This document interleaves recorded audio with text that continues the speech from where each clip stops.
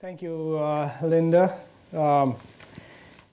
I dropped my mic lapel. My mom's here. I'm really nervous. That's one of the reasons. So it's a small crowd, so it's fairly informal. And there are some old friends from the 100 Grannies, for example. So I wanted to talk about connecting Iowa to the developing world. Often we even have a store, the Reagan store, on the Ped Mall that's devoted to the fact that Iowa is typically confused with Idaho and Ohio, and sort of is missed while people fly over the country. But I wanted to point out some things that Iowa has done in recent times, also in the past, that are very key to the progress of developing countries. In particular, I'm going to focus on three items here: food, water, and energy. I mostly am an energy person, but there are lots of activities on campus. If you look at IIHR, the Hydroscience Institute, or SIGRR, they do a lot with food and water. So Iowa is pretty well connected to issues surrounding these three things. And our particular group, so I speak for a particular group, and it's an interdisciplinary group consisting of faculty from across the campus, from women and gender studies, urban and regional planning, geography, history, anthropology, and anthropology as well. It's somehow the label is missing. But it's a bunch of us that have been working together for now about 5 years. So talking about lots of issues connected with this particular triangle. So I will sort of develop on this theme of food, water, energy, and how problems in the developing countries in these three areas tend to be extremely multidisciplinary and cross-cut across disciplines. So two central themes: this particular triangle of food, water, energy, and the second triangle, which is teaching, research, service, showing how multidimensional these problems can be, and how we've been, at least our group has been really involved in getting students out there at all levels, graduate students, undergraduates, involving faculty across campus, NGOs, field workers, sort of the whole mix of trying to solve real problems in the world. But this is not a new venture. Iowa has, of course, significantly transformed the world through this one person. So Norman Borlaug, you all know, are familiar with Norman Borlaug. And of course, he changed India quite a bit through what is called in India the Green Revolution. So I'm going to show you some, just to make it real, some clips from newspapers in India. So when Borlaug died in 2009, this was reporting in the Indian newspaper. He's called India's Annadata, which means the giver of food. So he launched the Green Revolution, and India went from being an importer of food to now a net exporter of food. And food self-sufficiency was achieved a few years ago, and now we export food. So that all centers around Borlaug. It's funny, his description here is interesting. Enter Norman Borlaug. So he's like a mythical character, a strapping, self-made, sunburnt American from the farmland of Iowa, who had spent more than a decade by then in Mexico, and then successfully helped India to become a full food self-sufficient country. So that's Borlaug right there. And of course, there are the second notable contribution in that sort of regard is Dr. Ponseti from our own UIHC. Clubfoot is a huge problem in India, massive numbers of people, and typically in India, things like clubfoot, even cleft lips, for example, can sort of subject the person who is suffering from that to a lifetime of misery. And so it's so important for the treatment. Actually, I'll show you a PBS clip which brings home the fact that Iowa is really important and has contributed in this regard. I believe there is going to be a brief on American Experience. If you wanted to improve your lot, America was the place Sorry, to there's go. an advertisement, Enormous but period of opportunity it will and go hope. away soon, hopefully. Gilded has the sense of a patina covering something else. If we just get to Are we two nations, the poor and the wealthy? Or are we one nation where everybody has a chance to succeed? The Gilded Age on American Experience.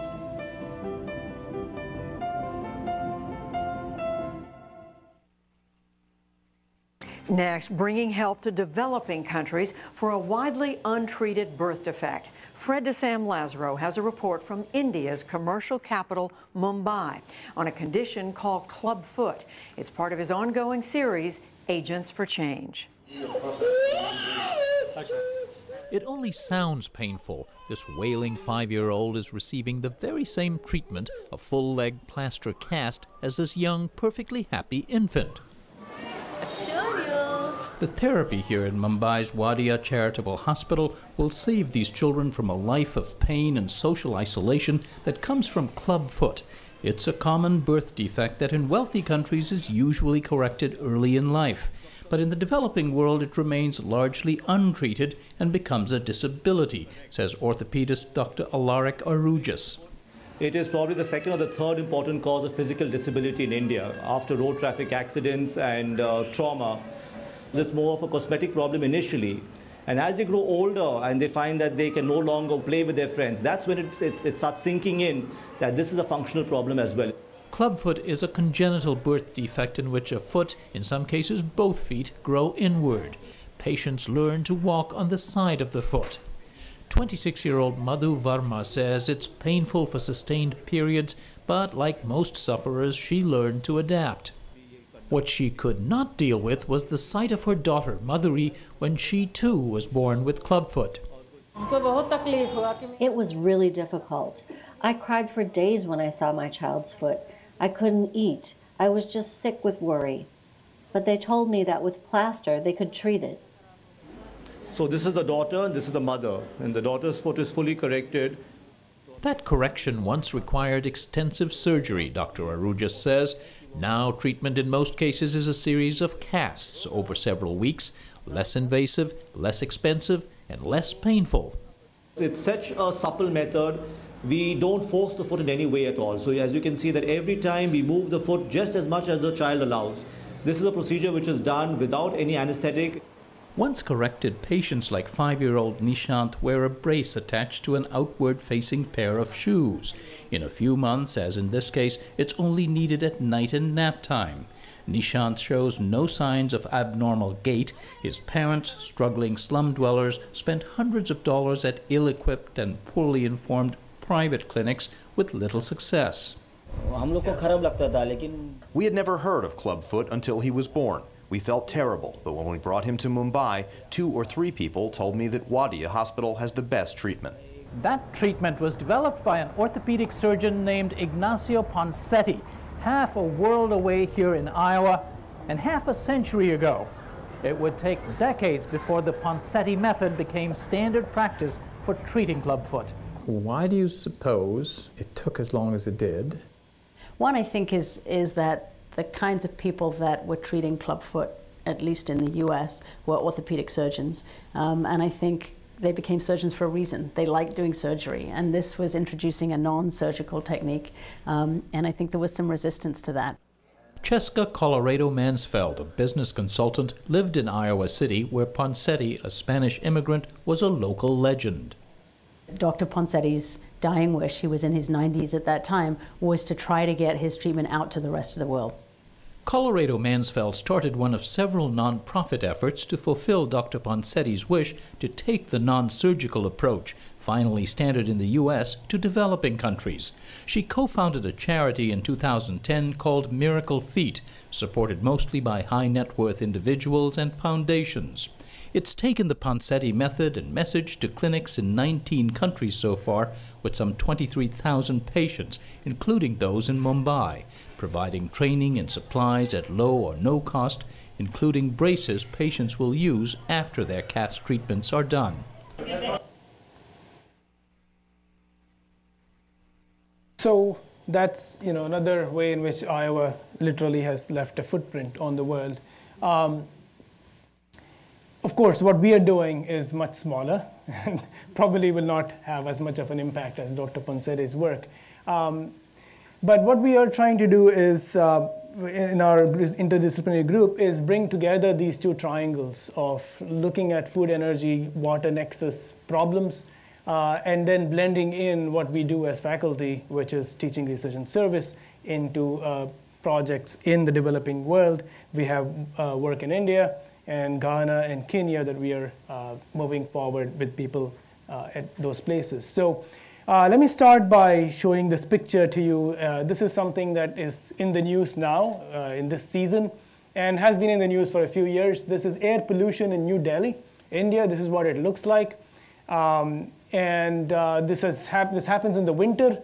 If you fly into New Delhi and happen to fly in, usually your flights are going to be delayed. If not, you will end up in traffic like this with almost very low visibility.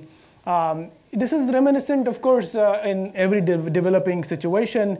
When you look at, for example, London, England in 1952, the Great Smog, which almost led to the demise of Winston Churchill's government, the second, when he came after the war. If you watch the television series The Crown, you will see that portrayed there. He almost lost his job because of this smog. It was a really bad smog. 12,000 people died in the smog. And the reason for it was a combination of still atmosphere, a lot of burning of wood and coal to keep people warm in the winter, thermal inversion effects, and lots of other atmospheric dynamics. But this is what countries go through. You will see these kind of images from Beijing, from Harbin, all the cities, growing cities in China, for example. So air pollution like this is really leads to cancellation of schools and other things, stoppage of work in Delhi. It has, of course, severe health impacts, right? Here's somebody trying to run with a mask on. The mask does not protect the person from anything. And if you look at in numbers, how bad is it? If you look at this particular week in November, typically there are air quality indexes for various, that people keep track of. Good air quality is right there. This is where we are in Iowa. We are somewhere down here. And Los Angeles could be somewhere up here, approaching 100. These are parts per million of what's called P2.5. So 2.5 micron particles, parts per million of that, right? So these are very, very tiny particles. You cannot see them. Just as comparison, human hair diameter is about 50 microns, so 2.5 is much smaller than human hair diameter. And you can see where Delhi is, right? It's way off the charts. This is not, there is no, actually, the chart ends here at 500 because that's beyond hazardous, right? So these are like life-threatening levels of pollution. So what the newspapers in India, I want to show you newspapers just to make sure that we know that these are current problems that people are talking about all the time in Delhi. So given the severity of air pollution, there is no non-smoker in India, right? Everybody's smoking. And in New Delhi, a person typically smokes about between 16 and 40 cigarettes a day, depending on the air quality, right? So on a regular basis. The thing is that most of these things are not just particulate carbon. There is also mercury in the air and other, actually, not just mercury, but other very dangerous substances. Where does mercury come from? Most of it comes from thermal power plants or coal burning power plants, because coal is dug from under the ground. There are all sorts of other things mixed in with coal. It's never pure. And so when you burn that, the mercury goes up into the air. And in fact, the mercury will get into the trees. So when you burn wood, you are also getting mercury out of the wood. So all of this comes out into the atmosphere. People are breathing mercury and lead, of course, right? And those kinds of things. The situation is so desperate that this is something that I read in the newspaper. Delhi tests water cannons to combat deadly air pollution. Essentially, they install water cannons. I'll show you a picture. And then just try to shoot the particles down with water cannons, right? I mean, this is absurd, correct? Okay, it's really, this technique was tried in China, and then it was exported to India. So people are just trying to shoot these particles out. Because typically the droplets will carry the particles down, but it's a very local thing. Even if it works, it's local. But this is an extreme measure, right? It's absurd. Of course, absurdity is a response to extreme conditions, a desperate measure. If you think about what we are doing, for example, in the United States, we have all the CO2 in the air, and one of the things that people are now working on is to pull CO2 from the air, right? To suck up the CO2 back. Okay, this is called carbon clean coal. That's what clean coal is to suck the carbon out of the air. That's absurd if you think about it. Why put it there in the first place and then try to suck it out? But this is what people do, and they run out of ideas and just are desperate. So that's how bad the situation is. And this dovetails with some of the research that I'm going to talk about. So this is just looking at it from a satellite. This is how it would look. That's the haze that you see right here, this whole region out there. And New Delhi is right in the middle of that haze. So if you look at Delhi, this is aerosol depth, so the amount of particulates in the air, and Delhi is right there, right? And so this whole region. So basically here are the Himalayas, Himalaya range here. So what happens is all this atmospheric dynamics just pushes these pollutants towards the Himalayas, and it stopped there. So there's this huge haze that collects, right? So it's all over the place, all over North India. So a major reason for this haze, there are many, many reasons. Coal burning power plants, cement industries. Now, because of growing construction, India is growing at about 7% GDP growth rate, right? Highest in the world. China is about 6.5 now. So they've switched places. So it's a huge growth rate. So lots of construction and bricks and so on. So brick kilns operating. If you drive to Delhi from Agra, where the Taj Mahal is, you will see lined up on the side of this highway are brick kiln after brick kiln after brick kiln, right? All burning wood and throwing a lot of soot into the air. Those are the main development has its consequences. Now, but 60% of the haze has been calculated to be due to this process where it's called stubble burning of crops. So in northern India, there are two harvests, right? There's a winter harvest and a spring harvest. So this winter harvest is the one that happens before the winter season, right? And what they've harvested everything, and whatever is left on the ground is burnt to prepare for the next sowing. So this is when they're burning the crops on the ground. It's called stubble burning. So that's a major source of air pollution, outdoor air pollution in northern India, right? Add to this indoor air pollution, which comes from burning wood in stoves to cook and for heating purposes, right? So the combination of these two things implies that there's a lot of biomass being burnt in India, right? Millions and hundreds of millions of tons of biomass being burnt, and all of that goes into the air, correct? So there's a combination of this outdoor air pollution and indoor air pollution. And the indoor air pollution itself is actually quite hazardous in itself. It amounts to a woman or child smoking 2 packets of cigarettes a day, all right? Just for cooking. And it can be either, actually this is fairly clean. You can see all the soot back there and so on. But this is actually fairly clean because this is actually burning wood. While here, they can be even worse if you're burning, for example, just raw biomass, or you could be burning dung, right? And this goes all the way into the Himalayas. And then in Nepal, for example, they burn yak dung, right? And that's really, really terribly polluting and can lead to severe respiratory problems. And women will typically, of course, hold their infants while they're cooking. So you get a lot of these, the pollution. So this is indoor air pollution. Let me play you a little clip that one of our collaborators, Donna Cleveland, took in our work site when we were in India, highlighting the problem.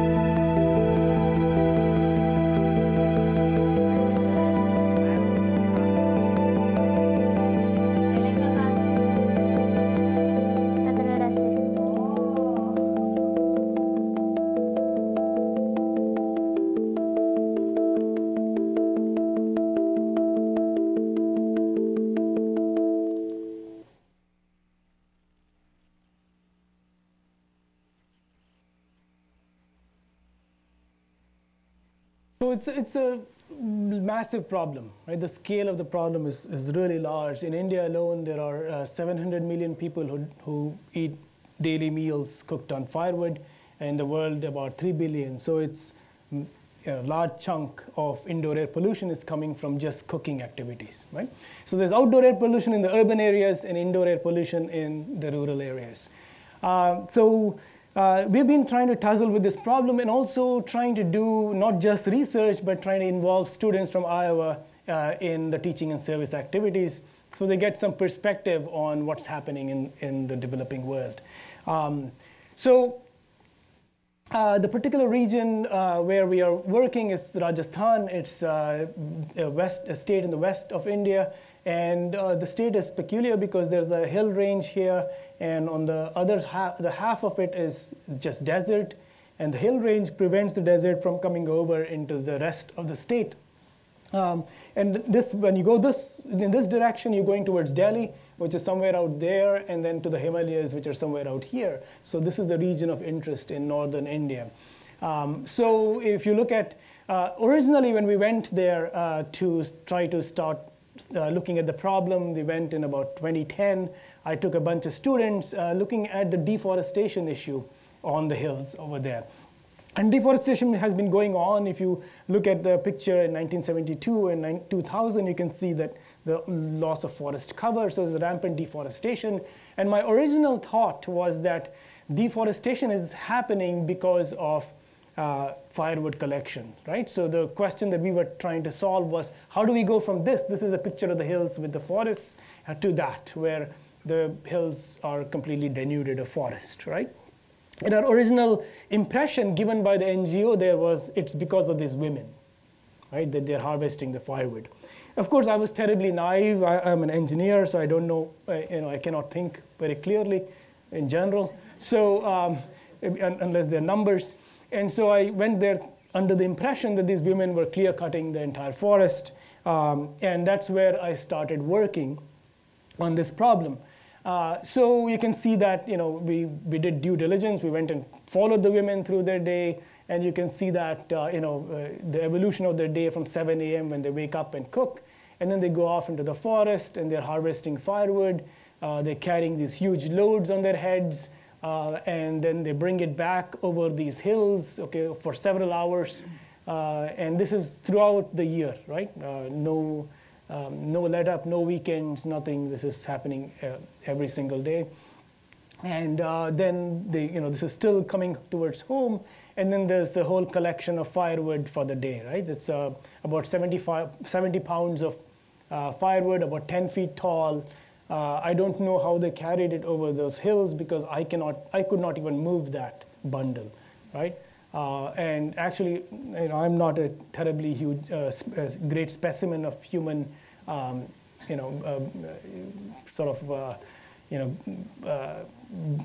strength. So I later on persuaded some of my colleagues who appeared to be more strong than I was to budget, and they could not budget either. So these women are carrying these things for miles and miles over hills. How they do it, I have no idea. And then, of course, they come back and they cook.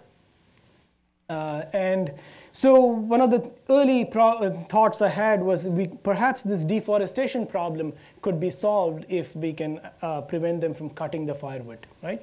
And so I put my engineering mind, such as it is, to work.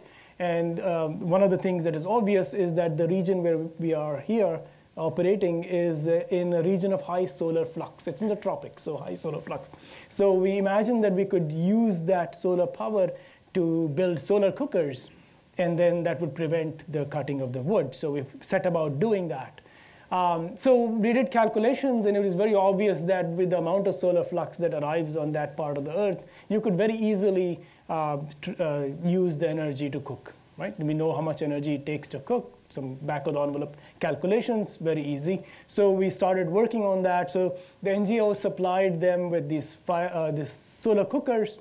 You can see there's nothing but, it's called a butterfly design. There's two parabolic mirrors that direct the light to that cooking surface, heats it up massively, and they can cook on it. So this is a picture of the lady cooking on it. Of course, the design failed. because of various obvious reasons in hindsight. First of all, they cook indoors, and because they're carrying the children and they're cooking sitting down, the solar cooker does not allow them to do either of those things. And they cook early in the morning and in the afternoon when the sun is not shining. And they do that because the men have to go out into the fields, and in order to go out, they need their meal, and so they have to cook early in the morning. So clearly, all of this precludes a solar cooker use as a viable design, right? So then we said, well, why not, instead of a solar cooker where they have to use it outside, why not build one that will store energy throughout the day, and then they can cook at night and in the morning. So this is what we set out to do. And we did calculations, of course. We did a design project in our engineering department here, and the students were all very interested in the project. And so we did all the calculations, and it turns out that you can do it. But we also said, you know what, if we manufacture something from exotic materials with some advanced manufacturing process, they won't be able to make it out there. Right? So we said, let's put more constraints on it. So no exotic materials, very easily available materials, no complex manufacturing, and no moving parts requiring electricity, because they don't have electricity. Correct? So those were, and we set ourselves a price point of $250. Okay, seemed like a good price. And so the students designed the iHawk cooker. You can see what it looks like. It's about 15 feet tall. And ended up costing $500 and weighed about 800 pounds. So it was literally a gorilla, okay? So there is no way that it would have, the design could have been scaled down to work in those little tiny homes that we were interested in putting them in. So the question, and also it was $500, so we said, okay, what is the price point that people in villages would be willing to pay? So we tried this out as an intermediate measure, where we went with these commercially available high-efficiency cook stoves. These are cook stoves that burn the wood in a more efficient manner than their normal hearth, cutting down wood usage by half. Okay, so that's pretty good as an intermediate measure. So we gave those to the villagers, made them cook with them. They were only modestly pleased with the whole device. And then eventually, so it costs about $30 to us. So we asked them, how much would you be willing to pay for this, right? Which cuts down your wood use by half, and they said about $10. So they were not even willing to pay $10 for a device that improves their life, correct? And then the logic was pretty clear to us. It's like, why would they pay $10 when they're paying $0 for their hearth, correct? They just get the wood and burn it. And to them, the whole issue of indoor air pollution is of little consequence. I mean, they don't really view that as being their top priority, right? As long as they can cook their meals. Hunger, as somebody said, is very good at focusing your attention on only one thing, which is satisfying your hunger. So they don't care about all this other stuff. We care, perhaps, but they don't. So this was what we were competing against, $0, correct? So that's the price point. So then we said, okay, we are left with, competing with a $0 thing. Why not just improve the efficiency of that hearth itself that they're using, correct? And it occurred to us that we could do that, right, by improving airflow in their hearth. And so we designed this little funnel-shaped structure that had holes in it. And the idea was that you could do this with scrap metal. And if you could do this and stick it in their hearth, they could actually use the wood on it. And what happens essentially is that the wood is on top of this, and all the ash and everything that obstructs airflow falls through, and the air is able to flow effectively to the wood, and then that can improve the efficiency of the hearth, right? And it costs $1, okay? So just to give you a summary of the design space, when we look at a problem, we have to look at the design space and how complicated you can get with the design. So if you have a $0 hearth, the amount of wood used for a meal is that, right? Just to show you the magnitude of it. The high-efficiency cook stove, which cost $30, ended up doing that. The solar cooker, of course, cuts down wood use by quite a bit, but it will not work when the sun is, right, not shining in the winter, and for example, in the rainy season, it will not work. So therefore, you need some wood. And this is what the $1 insert simple insert ends up doing. It cuts the wood use even more than the high efficiency cook stove and costs just $1. Okay, so and we actually, to make sure, we tested this in a government lab in India. So it turns out that with the insert placed right in, changing nothing, we get a 3-fold improvement in efficiency. So you can cut down wood use by a third. But here's the most important thing: is that the particulate matter, the soot that comes out, is cut by a factor of 10. So you can significantly slash the soot production, right? And actually, there are, when we were working in the village, there was this whole anecdotal thing where we asked the lady of the house whether, when she put the insert in, whether the wood smoke was actually low or not, and she claimed that it wasn't actually. But then when we tested it in the lab, it was actually reducing the emissions by a whole 10-fold decrease. So one has to test things in the lab and not just take people's word for things. So then we persuaded villagers to use it, and in that village we supplied thousands of these units, and they started using this. And of course, it's a global problem everywhere, right? You see this picture of wood burning across the world. So we decided to do this in other places as well, okay? So this is where the teaching part comes in. Some of our students got fellowships to go work in other places. For example, Alison Kindig and Sharma here, who were engineering students, went to Cameroon. They went to these villages. They actually they worked with the villagers to build solar cookers. This was deep, actually, in the bush. At one point, they had to walk overnight to get to some of these villages. And they worked with them to bake cakes and so on. And they designed different types of solar cookers. So students, and because on that project, Allison actually ended up with a Gates Fellowship to go to Cambridge to get a master's. And Sharma is working on a PhD actually in green energy in the biofuels area. So that kind of ties in with students. Sophie Malaro, who is currently graduating with a computer science degree, went to Ghana. And Ghana has the same situation. So you can see in the market all the wood, right, that's coming in for cooking. And the ubiquitous goats. Whenever I see goats, I get the heebie-jeebies because they destroy everything. And then they showed them how to use these inserts to cook more effectively. Ken and his Abhiman Foundation took on this insert idea, and he's been actually popularizing it in Ghana, and he has a little foundation that goes into villages and supplies these and so on and so forth. So we've been working with Ken on that. But in India, this whole idea of improving the hearth as well as other cook stove measures fail. They never take hold, right? And why don't they take hold?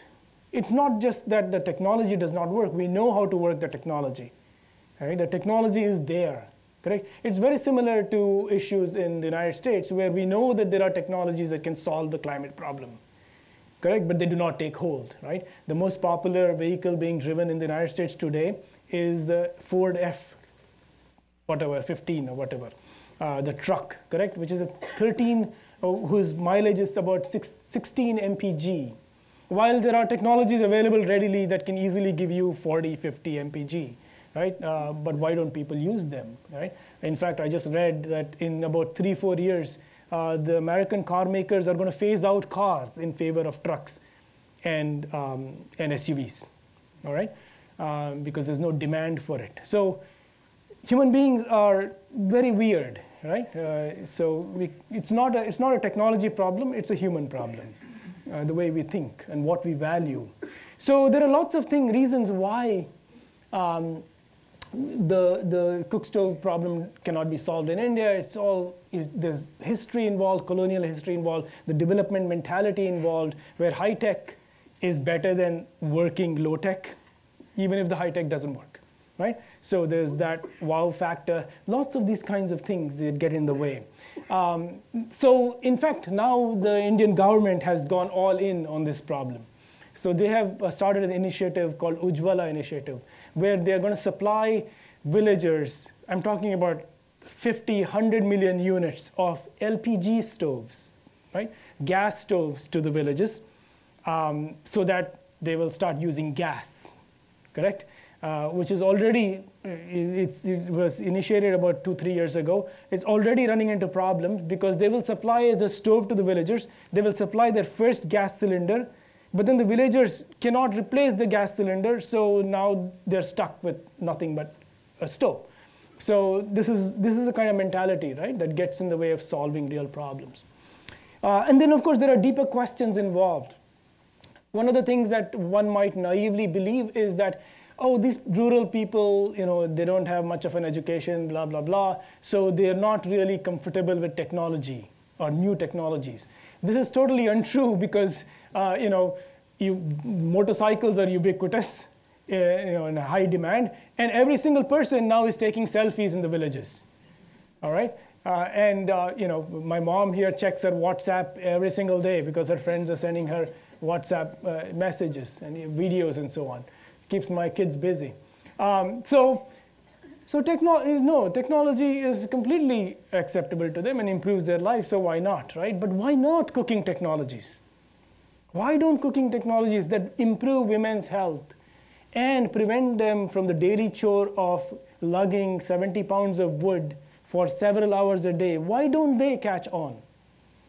Right? It has to do with lots of complex factors, one of them being gender issues. The status of women as decision makers in the household, right?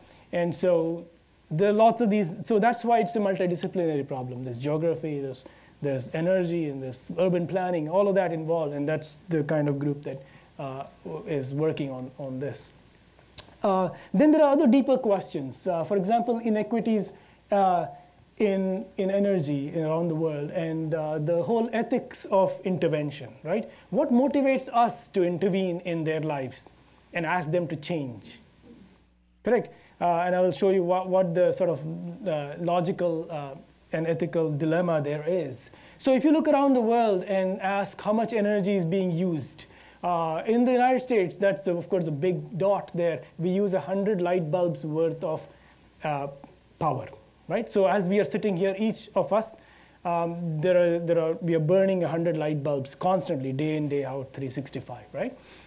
If you look at Africa, particularly sub-Saharan Africa, 1 light bulb, okay, worth of power. In India, when you average over the entire country, it's about 4. But that includes about 700 million of people with 1 light bulb people, and about 100 million city dwellers who are almost at American levels. Okay? SUVs are very popular in India, by the way, even though the roads can't fit them. And of course, in East Asia, it's about 25 light bulbs, okay, on average. So you see the vast disparity in energy use, correct? So here I am, I'm flying in from here, right? I'm flying in from here on an airplane, okay? Just flying, the act of flying from here to this area has already meant that I used energy equivalent to 1 year's worth of energy use of a person in the village. And I'm telling them to stop burning wood, right? So that struck me at about the 3rd trip. It's like, this is completely insane. We are asking these people here in the remote hills to change while their energy intensity is here. The people in the cities, even in India, are way up there. And we're asking them to stop cutting wood, right? And that means that we have to have some self-awareness, correct? And this is how people in developed countries like us have to relate to this problem in developing countries. Some perspective, right? We're asking them to stop cutting their forests. And in fact, there's a whole UN program called RED, and RED Plus, it's later variant, I don't know if you're aware of this, where people in developed nations pay developing nations to stop deforestation, okay? So some self-awareness that this little 8-year-old that went with me on that walk and was bringing back a wood bundle on her head uses one light bulb, while I am a T-Rex because my footprint is that and her footprint is that. Correct? So what right do I have of telling her to stop cutting wood just to cook her meals? Right? So this is a perspective that we are trying to inject into students because they need to have this perspective because it is a globally connected world. Right? We may not think that, at least at the moment in the last year or so, but we are in a globally connected world through things like climate processes. Okay? So how do we bring that to Iowa students? So we have actually been teaching a course on this. We've been working on this for several years. We met initially to try to think about how we can introduce this into the curriculum. And we teach a course with about 90 students a semester called People and the Environment. It's a big ideas course on intersections of technology, culture, and social justice. And bringing out all these, and we use this particular project that we're working on as a centerpiece around which we build the course and the curriculum. We also had an international conference that we organized last year on this problem to highlight the issue, and Jerry Anthony organized that. And we've been taking students to India. I take them in the winter to go visit these villages. Some of these students had never left Iowa. Some of them had never been on an airplane before. But now they're in rural India interacting with villagers.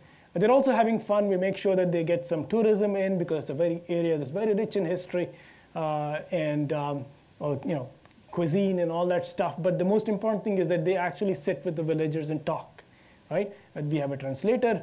But they're actually interacting with people on the ground, right? And learning about their problem.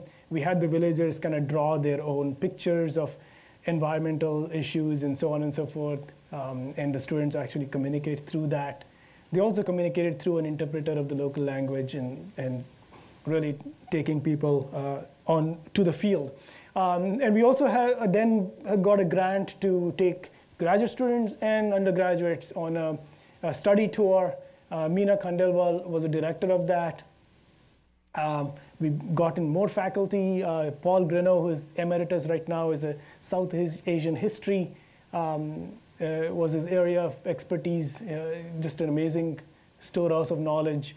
And so, again, introducing students, they had Indian scholars and activists and so on come and speak at a conference we organized in India. I had people go to homes in India and sort of experience the culture and life and so on. So blending in the teaching, research, and service into the multidisciplinary problem of food, water, energy nexus. And then now what we are doing is so the solar cooker initiative failed. The Meva Rangiti, the little device that we had, has succeeded to some extent in Kenya and Ghana, but not in India. And now we are thinking, remember these images that I showed of burning fields, the woman cooking with the firewood and pollution in New Delhi? We began to write some proposals. These are sort of things we're sending out to various places to try to see if we can solve these problems by linking them. And here's one very natural way to do this that comes from a lot of experience in Iowa, actually. Why not take all of this stubble and instead of burning it, why not convert that into biofuel pellets? Right? You can convert that into biofuel pellets, which means that there will be opportunities for people in the rural areas to actually get some commercial value out of the waste. Right? Convert that and then use it in a clean burning, what's called a biomass gasifier stove. So this is a very simple construction stove and utilizes some airflow mixing and so on and so forth to get clean burning flames. And these are as clean as any you would get on your own gas stove at home. And what the waste that comes out of that is not soot, but char. Right? And one could take the char and put it back on the fields, which is one of the reasons why they burn the fields anyway, because it enriches the carbon. So take the carbon and enrich the fields and use that the commercial value of all of that to supply the stoves to the villagers, correct? And they wouldn't have to buy another cylinder, nothing to do, right? Except they would have to buy the pellets on a regular basis, correct? And then now what will all of that do? It will prevent the burning of this agricultural waste, which means that it will solve the problem of pollution in Delhi, right? So that's the nexus that we want to establish. Now, there are lots of problems here. One of the huge problems is maintaining a supply chain, correct? Somehow there has to be a manufacturing as well as supply chain. There are already manufacturers of pellets in the areas where the burning is happening. So that industry is already well established. There are already people on the ground doing this in India. It's just a matter of figuring out how to link them in a system or in a setting that not only maintains the supply chain, but also has economic value, because without economics, nothing will work, right? So that's the problem that we're working on right now, is to try to tie all of these things in. But why should we care? You know, we are in a nice, beautiful, clean air environment, at least so far. So why should we care, right? One of the things that we should care because of this picture, and I show this graphic because it's much more, I think, endures in our minds more than a dumb sort of.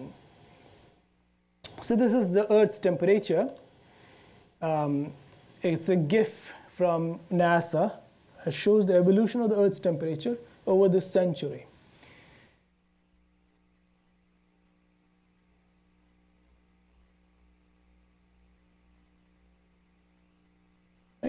So where we are heading is to about a 1.5 degrees centigrade above what it used to be in the past, pre-industrial. And the danger zone is 2 degrees centigrade. That is, at 2 degrees centigrade, bad things can start happening. At 1.5 itself, people argue that it's not a James Hansen, for example, who was a former Iowa alum, right? Another stalwart in the climate change area, argues that 1.5 degrees centigrade itself is too much, but let's give some leeway. So we are heading towards that, right? And that's a global thing. Nobody is going to escape that. That's Iowa included. So what does that mean? Just to kind of give a perspective on what that particular limit means. It means that if we continue business as usual, that is, keep burning fossil fuels and so on, use energy the way we do, we are heading towards, at the end of century, about 4 or 5 degrees centigrade temperature change, which is catastrophic. Let's not even go there. One cannot imagine what would happen in that situation. But if we follow the path of reduction of fossil fuels and so on and are responsible, we have a chance of ending up at about 1.5 degrees centigrade, or hopefully not more than that by end of century. What does that mean? That means that the amount of, we can easily calculate this, the amount of total carbon that can go in the atmosphere before that limit is hit is about 790 gigatons of carbon. Correct? At that point, we hit 1.5. So what does that amount to? Or why are we interested in this 2 degrees centigrade limit? Because it has, people can do modeling, or you can go back in time and show that when you hit 2 degrees centigrade, all sorts of bad things start happening, right? For example, the coral reefs start dissolving. Glaciers are already on their way out, but those are going to go away. And there's a whole other story of what glaciers going away is going to do to water supply in India and agriculture, but that's a different day. And then we're going to lose sea ice, which sets off what's called a feedback loop. It's an ice feedback loop. The Greenland ice will start melting, and the West Antarctic ice sheet will start disintegrating. So there's a lot of ice loss that's going to happen, even at the range in which we are heading, right? We are already heading there. We are locked in for 1.5. And of course, that will have an impact on agriculture and rainfall and so on, particularly in the Corn Belt, right? And these are projections from various models. Some of them are more severe, some of them are not. But one of the things that they maintain is that by mid-century or so, we start seeing dryness in where we are in Iowa. Okay, so it's going to impact crop. But even more sort of remarkably, so this is the total budget, right? At 790, we hit 2 degrees centigrade. what this means is the following, that so far we've used up this part of the budget, the green part, right? We have already put in 515 gigatons of carbon in the atmosphere. So what is left is this 270. We can still put 275 without exceeding the limit. All right? Now, just take this perspective here. So the amount remaining is 275 gigatons of carbon. If we burn all our fossil fuel that's currently known reserves and put that carbon in the air, we will be putting 2,795 gigatons of carbon, which is 10 times that amount. So what does that mean? It means that we can only burn 10% of the fossil fuels that are in the ground. Right? Now try telling an oil and gas company that story, that they have to leave 90% of their reserves under the ground, because the amount in dollars of reserves in the ground is about $30 trillion. Not billion, $1 trillion. Right? So ask them to leave that in the ground. It's not going to happen, right? So what does that mean? It means that if you look at that 790 gigatons of carbon budget, this is all that has been spent by generations before our parents. This is our parents used that up, right? In the last 20 years, right, we have used this, okay? And in the next 20 years, you and I, in our lifetime, we're going to use that. That leaves that much budget for our kids. This is the sliver that our kids can use. Correct? This is the next generation. This is my kids can use that. What kind of life will they have with that amount of energy?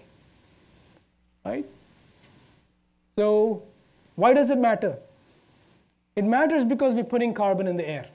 In any which way we can to cut carbon in the air, we have to do that. Right? And people are already talking. Bill Gates has already set up companies that are designed to suck carbon out of the air. Correct. The absurdity that we saw, the water cannon absurdity, is a direct parallel on a different scale to pulling carbon out of the air. Okay. So in fact, it is very curious. One of my very scientifically literate friends and a really thinking person said, you know what? We pulled nitrogen out of the air and made useful things. For example, nitrogen fertilizers. Correct? Wouldn't this not be similar? I said, well, what percentage of air is nitrogen? Right? And what percentage of the air is carbon dioxide? Carbon dioxide used to be 270 parts per million of air. It's a small, teeny tiny trace, right? Most of air is nitrogen. It's very easy to pull nitrogen out, but it's very, very difficult to pull carbon out of the air because it's a trace gas. It's not the same thing, right? This technology fixes are so tantalizing, but when you actually delve deep into them, you realize that they're fraught with problems. So, but I want to make the connection to water. When asked what, if anything, the villagers would want, they said water. Not, I want a stove, I want a television. We asked them, do you want a television? Okay? And they said, no, we don't want a television. We want water. So why water? Because on the other side of the hill where they are is this, bona fide desert. And desertification is rampant. Okay? So more and more of the land is lost to desert. It's right there, right on the edge where they are. Right? And if you look, and this is, I go back to Norman Borlaug. Norman Borlaug did a great thing, right? Made India self-sufficient in food. However, there are always unintended consequences. One of the unintended consequences of the Green Revolution is huge amount of groundwater being sucked out of the ground to irrigate. Correct? So if you look at where the water tables are in India, now you have to go a kilometer or so to get water in many of these areas in the agricultural heartland. Correct? And that's a lot of electrical power to get the water out of the ground, which comes from coal-burning power plants. So agriculture is very intimately, and water is very intimately tied in with the energy problem. Right? If you don't have coal, then you cannot get water for agriculture. So if you look at where, this is New Delhi right there, where the problems are. And this is the neighboring agricultural states, Punjab, Haryana. This is where most of the Indian agricultural output comes from. Very highly intense green revolution areas, right? Lots of water distress, okay?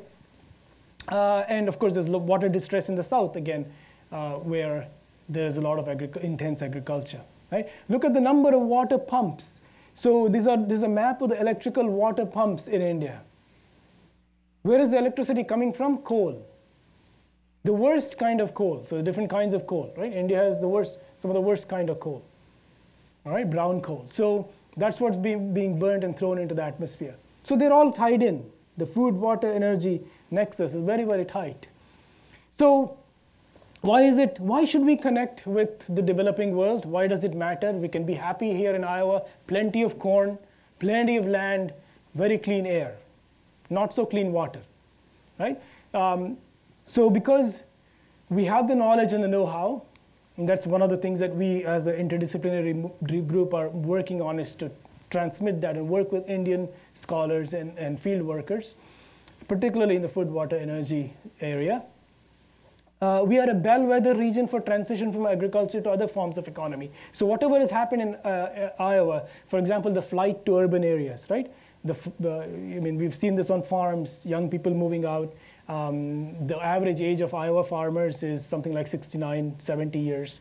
More women farmers. Now half the Iowa farms are owned by women, right? And so those kinds of things are happening in India as well. There's a flight from the farms. So those kinds of transitions, Iowa, we know how to deal with those kinds of transitions, right? So that's something that we can actually share with the world. There's, of course, self-interest. Simply the climate change impacts themselves, correct, are going to affect us eventually. And pure humanitarian interest, just being interested in other human beings. So that's sort of my take on connecting Iowa to the developing world. Thank you. I'll take any questions.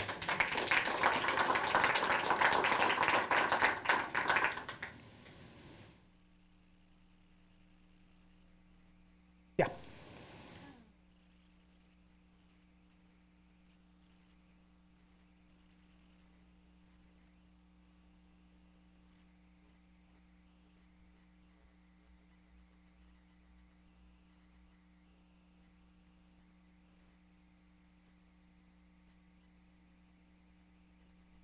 The villagers? What do they say?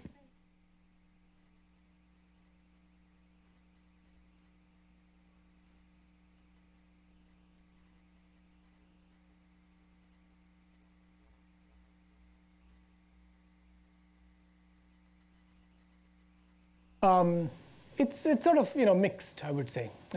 First,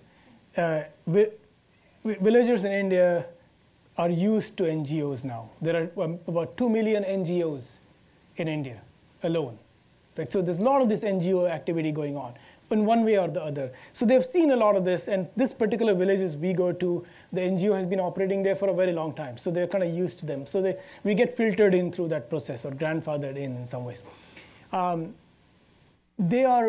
Typically these villages, when we go to them, they are the most inviting, welcoming, cheerful, happy, carefree people. So, I mean, not to idealize their lot. It's just that they are very simple folk, right? So to them, we are almost curiosities. Precisely, so they're very, in that sense, we are welcome in the sense that we are a distraction from their daily life. Okay. On the other hand, they don't expect much out of us, in the sense that they've seen people come and go and have had no impact on their lives. And while we assume that we are actually going to make a difference in their lives, they already harbor the assumption that these guys are here, it's fun, let's watch what they're doing, right? Very little meaningful stuff happens eventually by interventions where people fly in, helicopter in, to use the phrase, and helicopter out. There are lots of Indian NGOs who are doing really awesome work because they stay there, they're committed to the cause, and they're doing this for no money for a very, very long time. So that's the kind of, so for us, when I look at it, I am much more interested in exposing students from Iowa to that part of the world and having them see that than I have any impression that I'm going to make a dent in their lives. So it's mixed, like everything else. What was the resistance? Was there resistance to the metal funnel grate, and what was it that the villagers didn't like about it? Well, there was two sources of resistance. One source was that we could never get the government of India or Indian NGOs or anybody up in the echelon to pay attention to it, because it was not a attractive high-tech option. It was a very low-tech. People couldn't make money off of it. There was no economic value. You know, it was just not something that anybody wanted to. They didn't feel it was like no big deal. Who cares anyway? I mean, it's going to cut down their emissions by a factor of 10. It costs nothing, but why do I care? Yeah, so it's, you know, it only matters when you can actually make it pay somebody some money, right? That's one thing. Second thing, the government of India has pushed for high efficiency cook stove for over 30 years now with very little success, so they're jaded. In fact, that's one thing that prompted them to go towards this whole gas stove initiative in the first place. And in fact, they did not want to encourage any impediments to their latest gas stove push. So we met many, many roadblocks. That's for that reason, actually, in Ghana and Kenya, where none of that scenario exists, it has received a much better reception, and people are pushing that. The other thing is, in India differs from, rural India even actually, differs from perhaps some areas of Africa and so on, because in rural India now there is better connectivity with the urban spaces, right? So they see what the urban dwellers are doing. They know that they have motorcycles and cell phones and they can download MP3, whatever, correct? And so the villagers now can do all of that stuff. And they have, you know, access to television in some places, or radio, whatever. So they know what's going on in the outside world. So they want what, like, the Joneses have. So they don't want to be stuck with this little device that improves their airflow a little bit. It's not. They want a middle class, what the middle class people have. Oh, yes. I was just wondering about the pellets. I know in Iowa we live in the biomass pellet even at the university, but will they need like tractors and gas power tractors to get that? How do they do that? Yes, they will need all sorts of infrastructure to make that happen. Have they started doing that? Oh yes, there are pellet manufacturers out there. They're doing that. They haven't done it to the scale that needs to be done. So it's a matter of figuring out if that can happen to scale. So it's more of a, it's not so much, none of this is a technology problem. It's all about, resource management and supply chain management and those kinds of things. So it's a very, nuts and bolts problem. Yeah, it's similar. I'm familiar with the biomass project here, and that's one of the things we're working on right now for our own power plant is pelletizing Scanthus and some other things. And I think there it would be much more local. Well, same here. It's much more of a local market. We're trying to get our fuel supply within a right.